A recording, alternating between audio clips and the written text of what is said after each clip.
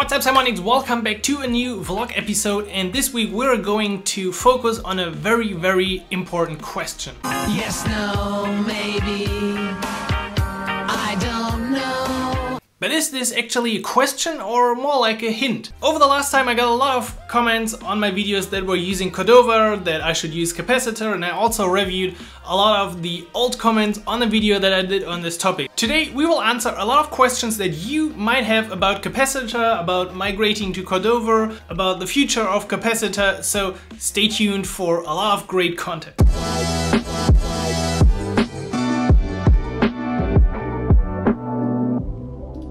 If you're new to Ionic and start a new application and see this log on the CLI, it's definitely recommended right now, or as of now, to use Capacitor in your applications. But what does this mean about Cordova? In general, if you have an old application that is using a lot of Cutover plugins, there's not really the need to upgrade this to Capacitor. Of course, you can do it, you can migrate it, we will talk about this in a second as well. But overall, it's not like you will get a lot of performance benefits from upgrading to Capacitor. Still, Capacitor of course comes with a lot of benefits that we will also talk about. It's not like you are updating your app from AngularJS to Angular 9.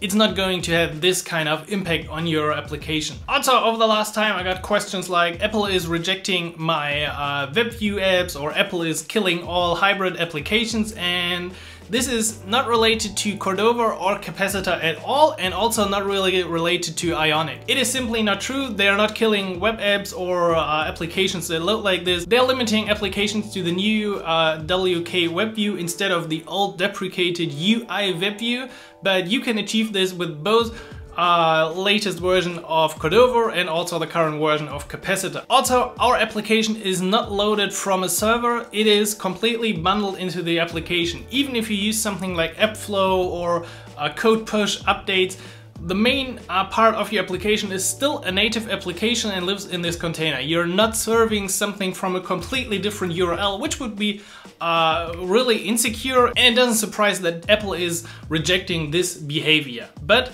with Ionic, with Capacitor and Cordova, none of this applies. So because Ionic is recommending Capacitor, they are completely betting on this topic. Does this mean Cordova is dead? I would say definitely not. If you take a look at the Cordova project on GitHub, there are thousands of plugins, new Cordova plugins come up, and it's not like Ionic is the only framework or company that is using Cordova. You can also create a completely bare Cordova application.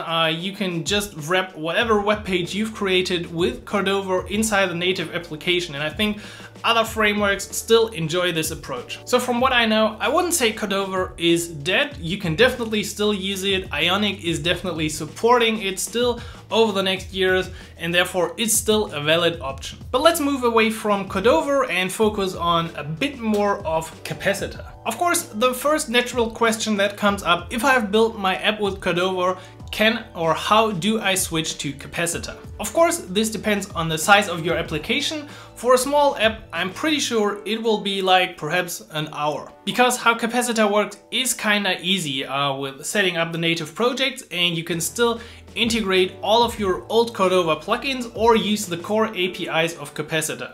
There is a migration guide inside the Capacitor documentation, and that guide isn't actually too long. It's basically about replacing your config XML with basically doing the things that Cordova is doing automatically, manually inside your native application projects for iOS and Android. So how can I then use Cordova with Capacitor? Well, Capacitor's backwards compatibility for Cordova plugins is really great. To install it, you just install the npm package of the Cordova plugin, and Capacitor handles the rest. Capacitor works with the native projects as like source assets that you also check into your like Git repository. The project that you get, for example, for iOS is the main project, and a pods project based on Cocoa pods to install the additional libraries. For Android, this works kinda the same, and you can find a whole great article on this topic by Max Lynch. I'll also link to it below the video if you're interested in all of the internals. Some of you jumped to the conclusion that if I can use Cordova plugins within Capacitor, and Capacitor targets progressive web apps as well and Electron, that I can use Cordova plugins inside a progressive web app. That conclusion is apparently wrong. The Cordova plugins inside Capacitor still require a bit of the Cordova environment in the application, and within a native application, Capacitor handles this, and I don't know exactly what the magic of that environment looks like. I know they ported a bit of the code from Cordova into their project, so it works.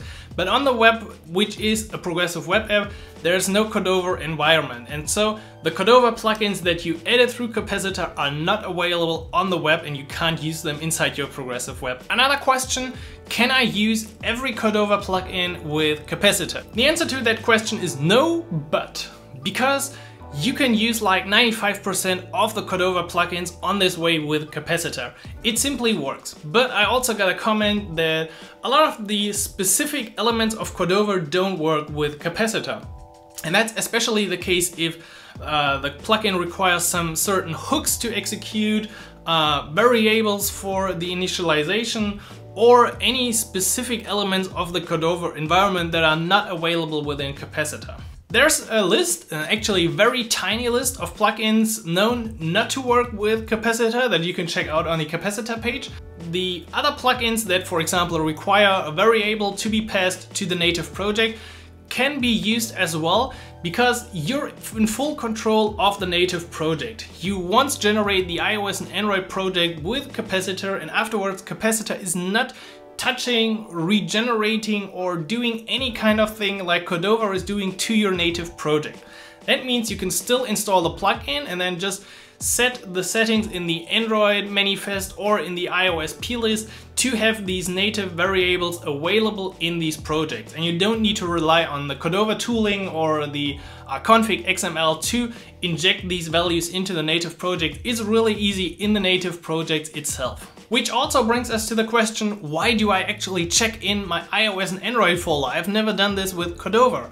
Yes, with Cordova, any of your colleagues could check out the project without the platforms folder, and they would just add the platform based on the information in your package, JSON, and config XML. These elements are not used with Capacitor anymore, so as I said, Capacitor only creates these native projects once, and afterwards only syncs your web assets into the native project or updates the native project if you make any changes to plugins. That means you can configure your native project, you can add files, images, whatever it might be to the native project. They are checked into source control, and whoever checks out your project will also check out the native project and get all the custom settings that you made in that project. This is like the core philosophy of Capacitor, to have really just a small tooling included, because this is really problematic if the Xcode updates, if iOS or Android SDK updates, and that's also the problem that a lot of you had with Cordova in the past when things suddenly stopped working. So with Capacitor, there are no magical updates of your project, you just configure it, you can update it yourself if you want to, and that's actually a lot easier. Another quick question that I saw, can I actually run my app on the device, or do I have to run the Ionic build and npx sync all the time? Well, apparently there is a live reload command which looks like this, and I use it all the time to actually have live reload available on my iOS device, on my Android device, and on the browser, because this will bring up a server with your local IP of your computer. It will be used as the URL for testing when you install the application. And that also means, since it's basically the same IP, that I can deploy the application to all of my devices, and all of them have live reload. It is amazing. Amazing, really nice. Are Capacitor apps more native than Cordova apps? I think this question is interesting, but maybe we should answer this in another video, because lately there was once again a conversation about how native Ionic applications are. In general, I've already said this, it depends on the point of view. From a point of a customer, they are completely native because they live on your phone, they are inside the App Store, that's an application. From a technical point of view, you can discuss about hybrid and all these concepts, but in general, Capacitor wraps your application in a web view, and Cordova also wraps your application in a web view, which is not really a huge difference. Capacitor might work a bit different, but let's talk about this. If you're interested in the conversation about hybrid versus native, please let me know a comment and we will talk about this again. I'm not going to use Capacitor unless I can build from the command line. Well, this is a valid argument and I definitely see it, but you can actually do this. So since the capacitor philosophy, as I said, is to have really just a small bundle of tools available, this is currently not included in the general tools. What you can do is you can definitely prepare your Android or iOS application with a sync, and then you don't have to open Android Studio. You can simply navigate into the Android folder and use the Gradle scripts to create a bundle release, a bundle debug file, deploy to your device, anything like this, just using the native tooling of the specific application platform. Which means just use the best tools available for Android, which might be Gradle, or for iOS, which I think are kind of limited with the Xcode command on the command line, but there's also Fastlane that you can use with actually both iOS and Android, so there are definitely options available to build your capacitor application, Ionic application in general, from the command line. Will capacitor replace Cordova? I honestly have no answer to this because this is looking into the future. A lot of applications right now are still powered by Cordova. They have a lot of Cutover plugins. They're likely not migrating to anything else right now, so Cordova will definitely live on for the next, I don't know, 5 or 10 years. But I definitely think that if people are starting new applications, they will now use capacitor. So if you would draw something, it will look like the apps started with Cordova will kind of decline while capacitor goes up, and at some point there will just be a few Cordova applications and many more capacitor apps, I guess. And finally, what's the roadmap for capacitor for 2020?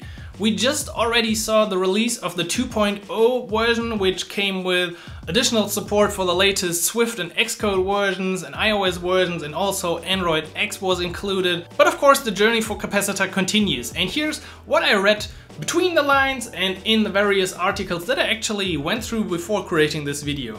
The first thing that you will likely see very soon is an implementation of a native HTTP provider within capacitor.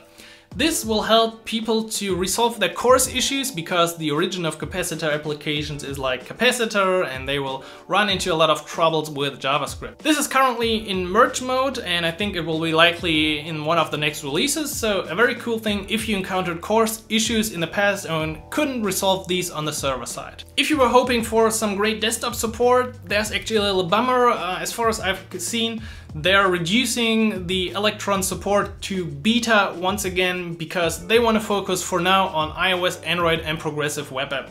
I think it makes sense because these are the platforms that are most popular, and once they're finished or feel confident about the state of these platforms, they will once again go back to supporting Electron in a better way. I have no date about this. Perhaps if somebody of the Ionic team is watching, let us know. But what I read as well is that since capacitor is now in 2.0, a lot of people are now using capacitor. They made it like the standard for new Ionic applications. They invest more resources in the development and maintenance of capacitor, which means we will see things that we don't know of yet, perhaps more core APIs, more community plugins, perhaps even supported by Ionic, anything like this, but it's always a good sign if the Ionic company is putting more resources in this topic. And one feature that I kind of was looking for and was like a future dream and mentioned in one of Mac's article was having a layer that makes it really easy within JavaScript to access native SDKs. This exists, for example, in NativeScript, where you can basically target every native SDK right in your application, even if the SDK just came out a day ago. This is not something super easy. It comes with a lot of security concerns as well. Should your app really be allowed to automatically access all the native SDKs from JavaScript with this layer? It's kind of a complex topic, but I think this would be a cool addition to capacitor as well. But as of now, it is already pretty easy to generate a new plugin. I've done this in the last video, which I actually couldn't remember when I just watched it. But that's basically it. I hope this answered a lot of questions that you have about capacitor. If you're starting a new application, I would definitely recommend to go with capacitor. For all my future courses, products, tutorials, whatever it might be, I will definitely use capacitor since I can always fall back to the Cutover plugins in capacitor, and otherwise I think the tooling of capacitor and the general philosophy make it a lot better in terms of using it in 1, 2, 3 years. I think it will be a lot easier to update your capacitor applications in the future than it might be to still work with Cordova that was initially created over 10 years ago, I think, or something like this. And Capacitor's general core technology stack is just better in my eyes. Let me know your opinion about Capacitor. Let me know if you got any other questions. I hope I was able to answer most of them. And of course, if you want to see capacitor tutorials, make sure that you stay subscribed to the channel and hit the bell icon so you never miss out any new video. That's it for the week. I hope you will have a great week of using Capacitor. Perhaps give it a try if you haven't used it. I'm sure you will enjoy it. If you got any questions, always feel free to ask, and I will catch you next week. Stay safe, and like always, happy coding. Simon.